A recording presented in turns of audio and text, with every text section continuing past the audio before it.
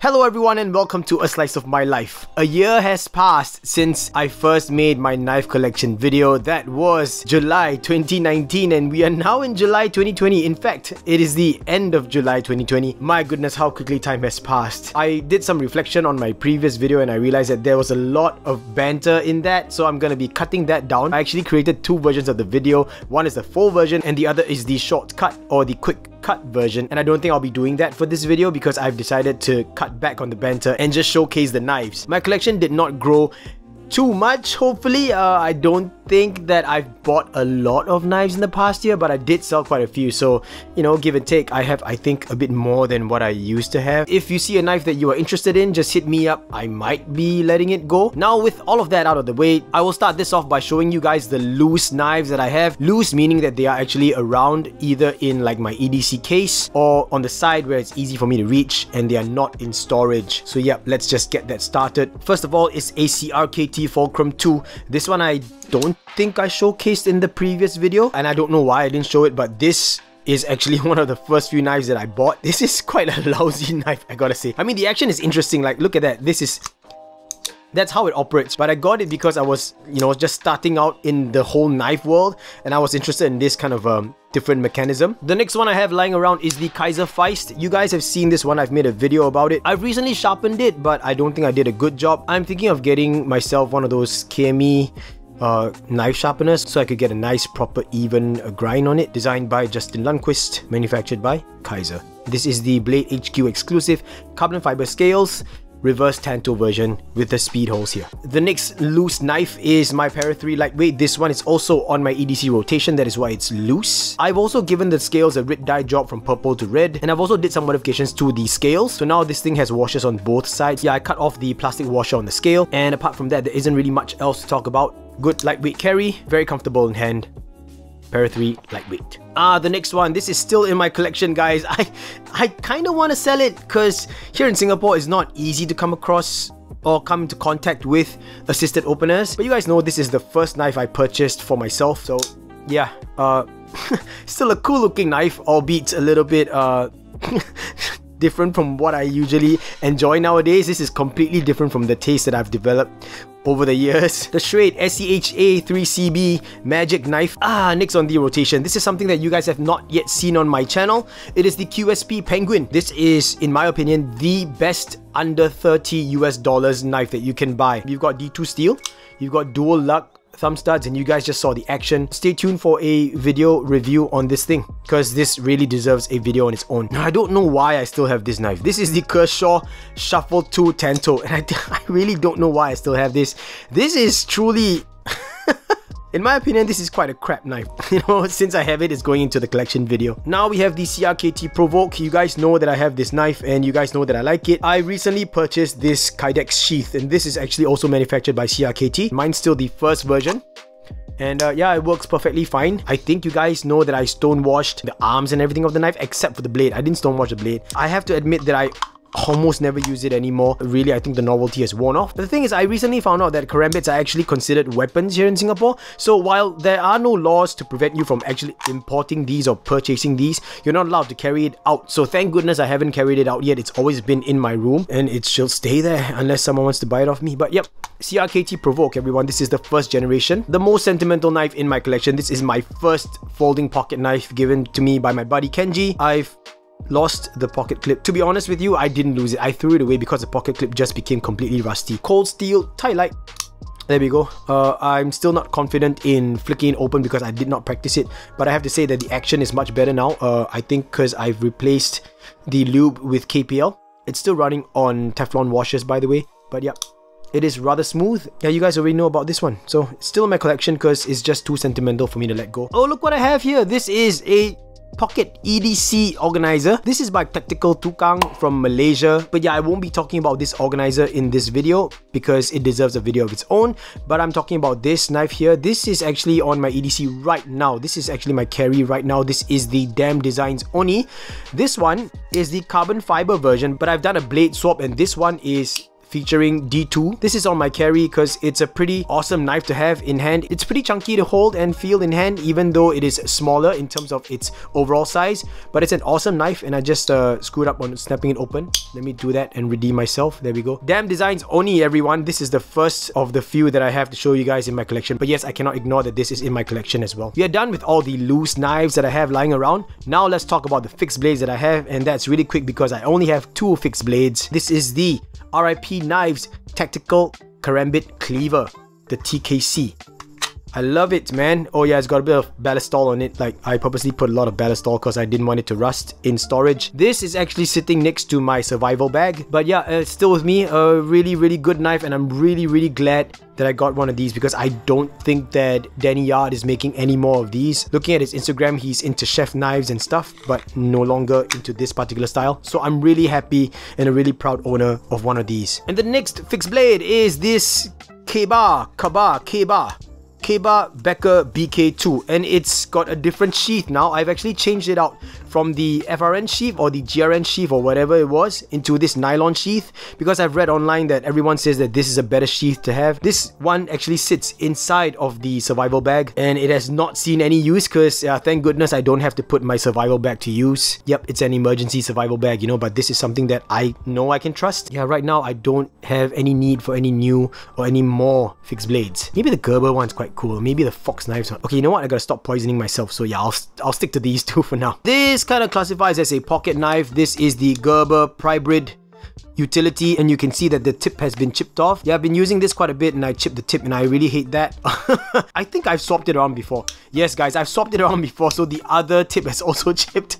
I put this to quite some hard use, you know, like I've been like cutting stuff on cardboard and wood, and I think that because I actually tried to cut plastic, then it broke. If you're wondering why the scales look so different from others, it's because I got the grey version, then I dyed it green, and then I sanded the flats, and so you kind of have this interesting pattern here, like that.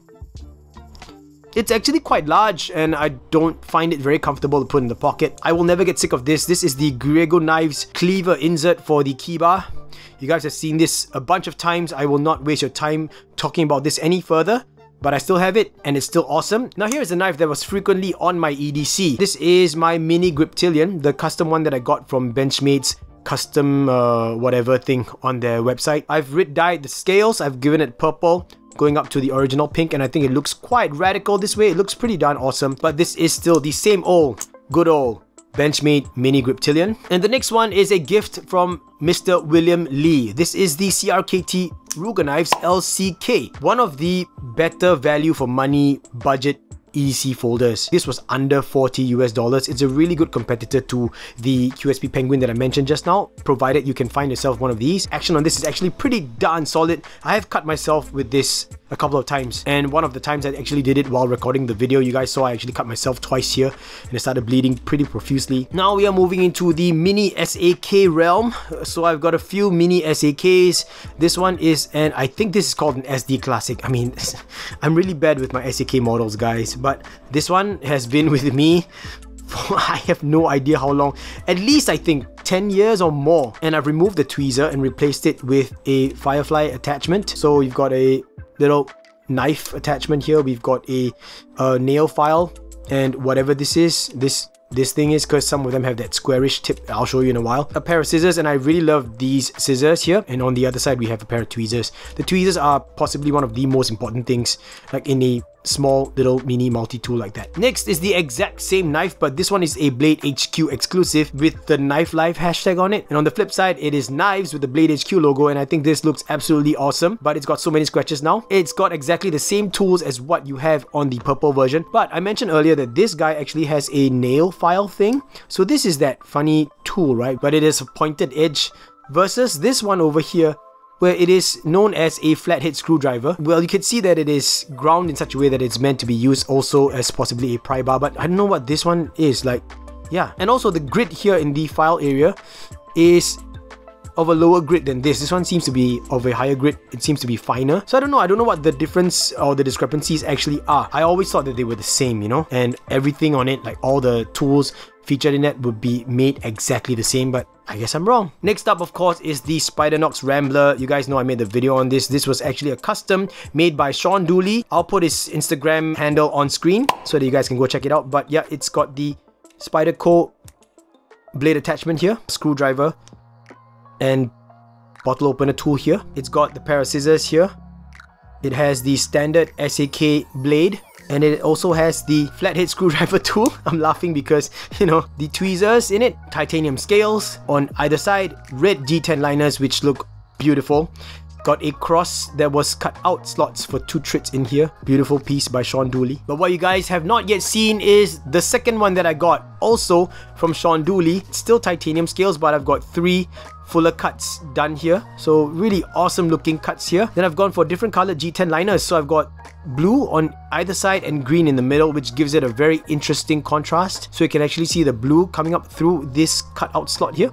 Red and blue, full red, blue and green. But yeah, apart from that, the trit slots are slightly shorter overall and they are slightly closer, but you know, everything is handmade. Now I do have to say that on this particular version, the Spidernox blade or the Spyderco blade actually sticks up a bit higher. So I've actually cut my index finger just by accidentally rubbing it across this way once before, so I'm very wary of that. I'm not sure how to get it to sit further down, even though I think that if I ask Sean, he'll tell me to just adjust the tension on the screw here. But that's not all, everyone. That's not all. I actually have another custom SAK. This one is also a Spidernox Rambler, but this is not made by Sean Dooley. This is made by Tyler Schultz, and he is known as Mini Swiss Knives on Instagram. I'll put a link on screen as well to his IG page, and I would say that these two are pretty much comparable. Like, they are a bit different, but you know, you have different price points as well. So this one's actually a lot cheaper than the ones that Sean makes, but the main difference is that Tyler isn't able to get scales that are as thin as Sean does, and he only works in G10. He also doesn't have the machinery to cut out the notches for the extra inserts, so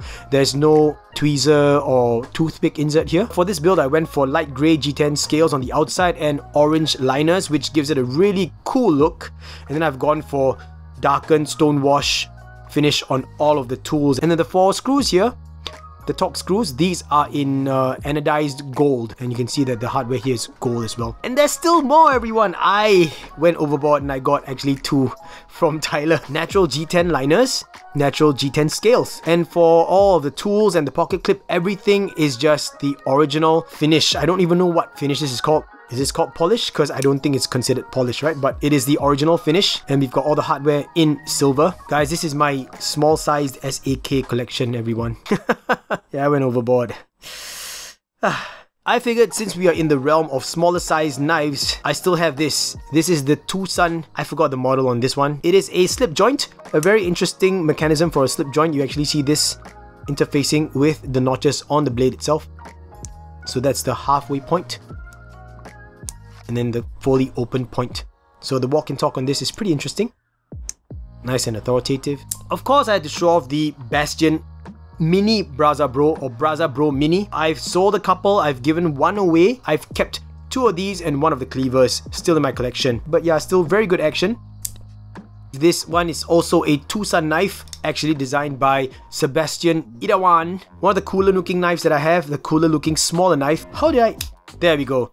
So yeah, I just gotta apply the skills that I picked up from using the Feist. There we go. Authoritative snap open. Oh, I forgot that this was made in M390. That's cool. On to something I've not yet shown you guys and you guys have not seen on my channel. This is the Bestech Knives Tulip. Now there are a few versions of this knife. This is the ball lock. There is a frame lock version. This one here is kind of like a slip joint, but it's, you know, you can see it friction open and friction close. The reason why I chose it is because of this particular profile over here. Like, this actually helps you with opening the knife like that. The other version has a different profile on the top, so that actually assists you in getting a better flipping opening action, I guess. I've worn out this particular screw here. It's completely stripped. Eric Outer over at Outer Limitless is actually sending me a replacement screw. He actually tried to send me one recently, but it got lost in the mail, like as in the screw actually tore out of the envelope. So yeah, I've got a missing screw and he's actually sending me another replacement one, so shout out to you, Eric Outer of Outer Limitless. Hey, this one you guys have seen before. This is the there we go. The bean, the fake bean by Serge Panchenko. This is actually given to me by my buddy Adrian from Melbourne. Like I said, I'm pretty sure he doesn't even know that this is not the original, or this is not an original and it is in fact a clone. But for sentimental reasons, this is still with me. Still in the small size knives range of my collection, this is the Pocket Rhino by Bade Modern Designs, and if it looks different, that's because I gave the scales a red dye job. Red fading to orange, that gives it a really awesome and fierce looking flame kind of look. And this one here is the S35 VN blade steel. Yep, I did a blade swap, everyone. This is another awesome design by Vahit, my brother Vahit Dinkman of Bade Modern Designs. Once again, everyone, this is the Pocket Rhino. I love it. Now that we are going up a little bit in size, like I mentioned to you earlier, I will be showing to you guys the other Onis that I have. So these are the other two Onis that I have. Look, I really am quite a fan of the red fading to orange flame kind of color. I really love it, and I'm quite proud of this particular kind of red dye gradient. S35 VN steel here. I did a blade swap with the carbon fiber version, and we've got the titanium version here that also features S35 VN steel, and this one is a frame lock compared to the other two versions, which are liner locks. Next, of course, yes, I still have a couple of Pilas. They are still very awesome knives, but you know, I don't have them in stock form. This is carbon fiber. This is natural G10 that I've red dyed from purple to kind of a light bluish green. Still love these clips, man. Never gonna let these go. These clips were made by Pop's Custom Clips. Lock side has been stone washed by myself as well. Now this next one is one that I'm super proud of. This is the mini bug out, and it's got my sunset red dye job on the natural G10 scales that I got from Blade Scales. Oh snap, I hit the light. Sorry guys. Well, performance anxiety on camera. There we go. So this is it. Action is still pretty good. Opening up with the thumb, and the middle finger is not a problem, and closing it. Yep, because I've already relubed this thing and I've not yet practiced with it much, so yep. Next is the Coke Tools KTC2.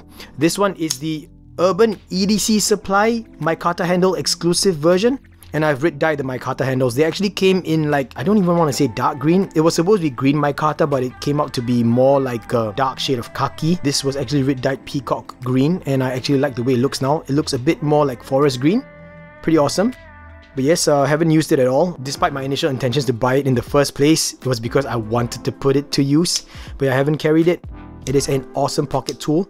Pry bar, bottle opener. Another one that I still have, surprisingly, in my collection, it is the CRKT folding razor. I still haven't let it go because I'm actually really proud of this Anzo pattern that I put on the scales. One of the first times I actually did my own DIY Anzo pattern, and I'm actually quite proud of it. And it's got this lock here that prevents you from activating the lock bar, so this knife will not close on you, so that gives you an extra sense of security, an added layer of security, I should say. From that folding razor, I actually have this one. This is the stubby folding razor, and you know what?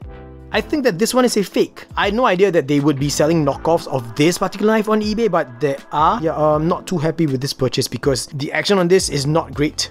The detent is so weak. So weak. And it doesn't even lock up nicely. Like, there's no... Look at that! What kind of a lockup is that? Like, that's like what, 2%? I don't know. But yes, I have this in my collection because yeah, it serves as a reminder for me to always make sure that I get my sources right when I'm buying stuff. I really did not know that they actually had fakes of these, and well, this might be a fake. I can't tell for real because it came in a CRKT box and everything. Now, something more premium. This is the Primordial Mark 1 by Adam Purvis, A Purvis Blades. This was one of the first videos I made about a knife. I don't want to call it a review, but yes, it is the Primordial Mark 1, manufactured by Wii. But you guys have seen this one before, so moving on to the next one. And this here, my friends, is the Damn Designs Wraith. I got the blue G10 carbon fiber scale version. This is a beast of a knife. I think it's awesome, very well made.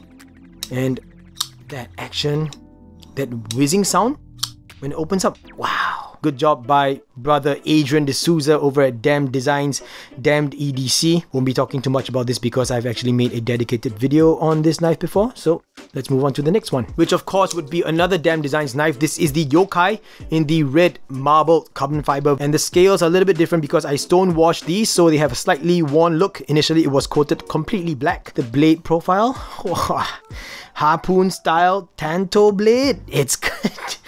Perfect in my opinion. This is completely perfect. I've made a video about this as well, so you guys know already. Next up we have this bad boy here. This is the Gamma by Valence Knives. I actually have another knife on order from Valence Knives. It's called the Nocturne, and that is, oh my goodness, chef's kiss. I would like to give it a chef's kiss now, because I can't put my fingers to my lips because you can't see my lips, but yeah, waiting for that. I've already got my down payment in, but yes everyone, this is the Gamma. Still one of the best actions that I've ever experienced on a knife. This sound here guys, this sound, you guys already know, that's a sound to die for. Once again, oh my goodness, yes everyone. Next I have a WE Knives Zeta by Elijah Isham. Don't think I've made a video on this knife, but I've told you guys that this is, in my opinion, one of the most beautiful knives ever made and designed. I should say ever designed and made, right? Yeah, manufactured by WE, so the action is great. Lucky proud owner of one of these. This is number 17 out of 700, and you can see that it's marked right here. Next, another masterpiece by Vahid Dinkman over at Body Modern Designs. This one is actually manufactured by Tuya Knives. This is the Hive. The action is smooth as heck. I love it. Made a video about this thing, so you guys can go check that out. I won't be talking too much about this knife. And we move on to the Alliance Knives Slim Pickens. This is the one with the button lock. Yep. And the sound is a bit different because Alliance Knives actually reached out to me after watching my video on it and gave me some advice about how to kind of tweak this button lock so that you could kind of get a different sound and feel each time upon opening it and upon closing it. They announced that they will be making a mini-sized Slim Pickens, and I want that so badly. That's gonna be released maybe for pre-order in October, and I'm really excited for that because I love this design. I love everything that they've done here on this platform, and I can't wait to see what it looks like in a mini version, because this one is honestly slightly large, or slightly larger for my personal preferences, although it is a very beautiful, very wonderful knife. I had to record in two parts, so this is actually a second half of my recording session because I didn't realize that I took an hour and a half just talking about the knives so far. My goodness. Let's carry on. Next is a pair of Magtic V2s, and these are made by Scorpion 6 Knives. Now, you guys I think saw this one in the previous video. This is the one that finally arrived later last year. I really don't need two of these. I just really splurged on these, and I regret a little bit, like, to be honest with you. This one really is a luxury piece. This has like CTS XHP for the blade steel, and we've got a zirconium show side with the orange peel finish that is flame black, and then we've got titanium on the lock bar side, which also has the orange peel finish, and then we've got a Damascus clip. Pure impulse buy. This one, like you guys already know, this is super expensive. The more standard version, I would say, of the Magtic V2 has also arrived. It's got a copper pivot collar, which was an extra gift that Shane actually added in, so thank you Shane. The handles are made in titanium, but yeah, it's been textured. It's got a titanium pocket clip. This one is number 43. The number's in there. I know I don't want to waste your time showing you guys, but yeah, that's 43, and this one here is number 17. And then we have the two Olamic Wayfarers. This is the Wayfarer Compact, and this is the Wayfarer 247. I still really like the action on this one. It's super snappy. The detent is strong. This one is still a little bit weak, but it's been improved quite a bit because I actually sent it back to Olamic to get it fine-tuned. And this is yet another case of me wondering, do I actually need two of these? Looks like we're doing things in pairs now. These knives are the Kaiser Sheepdogs. This is the original full-sized sheepdog, and this is the mini sheepdog. And I've got the more premium one. This is the S35VN steel one because I like that cutout slots in the titanium scales. And this one over here is the S35VN version as well, full titanium, and this is the original size. I did, however, score myself one of the special versions that Kaiser actually had for their Kaiser Fridays or something like that, and well, it's still in production. I don't think it's been shipped out yet. I think they have some delays, so there are actually only 50 pieces made, and I managed to snag myself one of those 50. This was actually in April, and it is now at the end of July, so I don't know what's going on, but I think Kaiser has maintained pretty good communications with me on that, so I'm not too worried. But yes, these are my sheepdogs. Speaking of mini knives, this is the Stubby Mini Boker Quaken, modified by the awesome MJL Blade Works. Matt, good job man. I still have this. I think this is a super beautiful knife. The only downside really, I think, after owning this knife is the fact that it lacks a pocket clip, and so this would kind of move around a lot in your pocket. And this knife, I made a video on this. This is the Fox Knives Radius. This is the Tools for Gents limited version, or I should say exclusive version. This is 35 out of 50, so yeah, it is limited, I guess. I didn't use it much, so yeah, I kind of lack practice on this thing.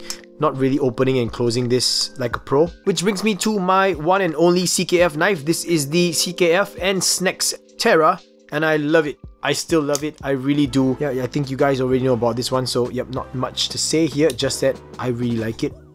And I love the way I modded it. Since we are talking about SNEX, of course, I have to mention that I have the Mini Buster, produced by Wii. I am, however, hoping to get myself a Vision, a regular Vision, and I've put myself on SNEX's waitlist for the Vision. This is... I just love it. I actually haven't carried this in quite some time. This is the Komodo by Northside Knives, and this one actually is manufactured by Wii, but it's got some custom work done by the awesome MJL Blade Works. And yeah, let's see if I can still... Yeah, I still got a feel for this thing. One of the most unique knives in my collection. This is a pretty awesome pocket cleaver, and yeah, very hefty, very chunky. Just love the way it looks. Super menacing. Okay, this is my grail. You guys know this one is my grail. The Koenig knives designed by TJ Schwartz. This is the Zenaida, the engineering marvel that is absolutely amazing. Beautiful, beautiful design. Very simplistic looking, but you need no tools to disassemble this thing, and it is still in my collection. I really doubt I will let this go unless someone offers me a price that I cannot say no to. A couple of months ago, I actually posted a picture of this back up on my Instagram account, and TJ Schwartz himself commented and said it's been a while since he saw one of these in the wild. Like, I mean, in terms of action, if you were to compare this to the standards of today, of course this isn't going to be able to hold a candle, but there's no other knife with machining like this, you know. Look at that lock bar itself. Look at the design there. Now here is one of the custom knives that I own. This is the Griego Knives Achilles, and I haven't carried this in a while. Look at that action. You know, I've always mentioned to you guys that the benchmark for thumb studs is when you're able to just put your thumb on the thumb stud and not behind it to flip it open, and then you see the action there, it just goes snap like that. My goodness, guys. I was offered a very good price for this, to have this taken off my hands, but I declined because, I mean, I don't know, I'm still so in love with this knife, you know. Now, when I talk about customs, of course, I cannot forget about this one. This is the F1 custom by RIP Knives. Oh my goodness, I forgot how to use this knife now. There we go. So yeah, put your finger on the thumb stud, not behind the thumb stud, to actuate it. Let me just try that again. Haven't used this one in a while, so here we go. There! That action, guys. Oh my goodness. I actually use this quite a bit, so the pocket clip's a little bit scuffed up. I might have to send this back to him and ask him to kind of clean it up for me and re-stamp the logo. Yeah, guys, this logo is not etched. It is stamped. I don't think I'll ever let it go because this like really means a lot to me in terms of friendship as well as the journey that Danny Yard went through in order to get to this. Now we are done with 3 Pelican cases of knives, and so I decided to kind of switch things up a little bit and show you guys a few knives that I actually have still kind of wrapped up in boxes, like almost NIB, and unsurprisingly they are a pair of Spyderco knives. First one here, this is the leftover from the mod that I got Josh over at Razor Edge Knives to do. So this is a para 2 scale with a para 3 blade in there, and that is an S35VN blade. You guys can see like the blade ends there. So yeah, it is considered a new knife because I have not yet used it. If you guys know of anywhere I could procure like a para 2 blade or a para 2 re-blade, let me know. And if you guys know where I could get like, I guess, para 3 scales, like the actual scales with all the hardware, please let me know, because yeah, I don't mind getting that so I could have 2 actual working knives, right? And the next box that I have here is the DLT Trading exclusive M390 Para 3 lightweight. I actually have this one completely brand new.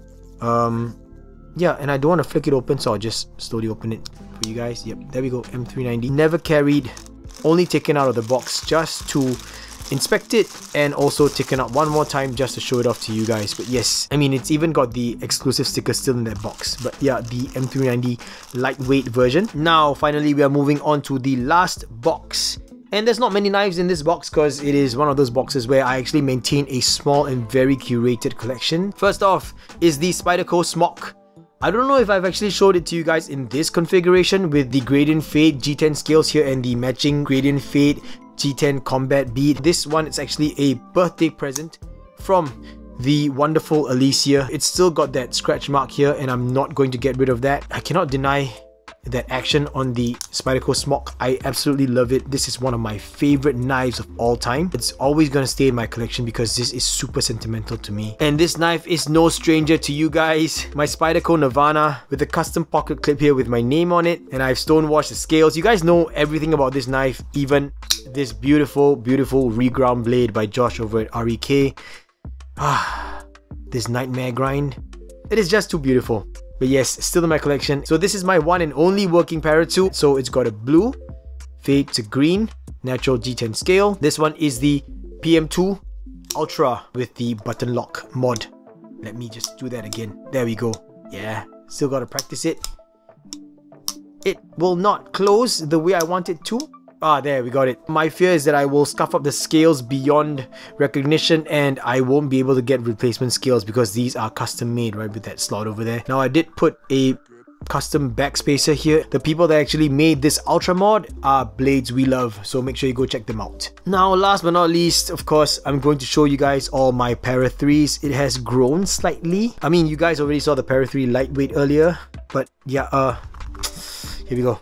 Ta-da! These are my Para 3s, everyone. So far, I've got 5 Para 3s and I'm looking to get one more because you guys saw I have that blade but just no scales. These 3 here feature scales by Aramis and these 2 here feature scales made by Sharp Dress Knives. I really love Aramis's work, and when I say that I love it, I actually really mean it. And I actually have another pair of scales here, brand new, that I just received in the mail. This one is made out of one of the newer materials that he has recently procured, made by Fat Carbon. These are the dark matter carbon fiber, and this one is the green version. Really beautiful. Just look at that. Look at how beautiful this is. This is one of the knives that I always question myself, do I actually need more than one of? And by looking at this collection, I just cannot resist it, and I will say yes, I need more than one Para 3. This is this is really bad, guys. It's really bad. So the first one here, this one actually features an S30V blade, and this one here features an S110V blade. Is not my favorite blade steel, guys. I've put this through some hard use. You guys can see that is my really crap sharpening skills. I really need to get myself one of those KME sharpeners where I could actually control the angle properly. This has actually had a broken tip before, so I chipped it, and I don't like this particular blade steel, so you're not trusting S110V anymore. This over here has M390 for the blade steel.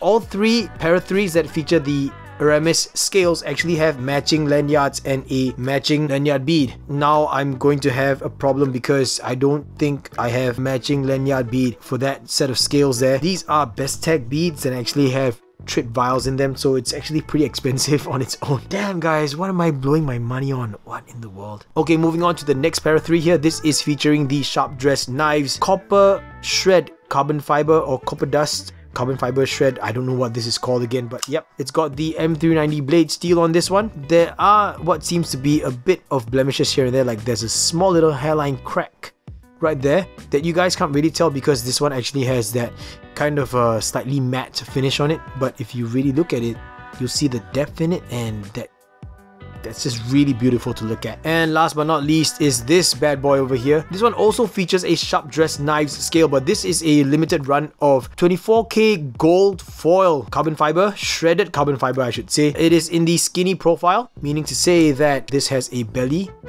but this one does not. All the Aramis scales are all in the skinny style. This one does have a bit of blemishes, like there is clearly a crack right there. I think maybe this crack actually surfaced through shipping, so it is a bit unfortunate. This one has a more polished finish. In some areas it's really clear, so you can actually see through this really nicely. I reserved this for a very special blade. This one is the regrind by Josh over at REK Knives S35VN blade, but this has been reground from a Para 2 blade, reverse tanto profile with a little bit of a swedge, and I gotta say that Josh's work is always astonishing. By far my most premium Para 3. Yeah, and with that, guys, this is the last knife in my collection. I'm actually willing to part with most of the knives in my collection. Really, it depends on the price, but you know, some of them I will not part with, like these here I will not part with. Of course, there are some that just are too sentimental to me to part with, but if you guys see something and you're interested in it, just reach out, and if the price is right and if I'm actually willing to part with it, then you know, we could work something out. I don't know how long the final video will be, but I will do my best to keep it as short as possible. I appreciate you sticking all the way throughout and sharing in this slice of my life, looking at my knife collection dated July 2020. If you like the content that I'm putting out, please consider subscribing to the channel, and if you do subscribe, make sure that you hit the bell to be notified of any new uploads that I put out. Also, I run a Patreon page. I'll put a link up here to that in case you want to go check it out, and if you do become a patron of mine, thank you so much in advance. It would really mean a lot to me. Thank you once again for watching, and I will catch all of you in the next slice of my life. Until then everyone, Gaga Boos.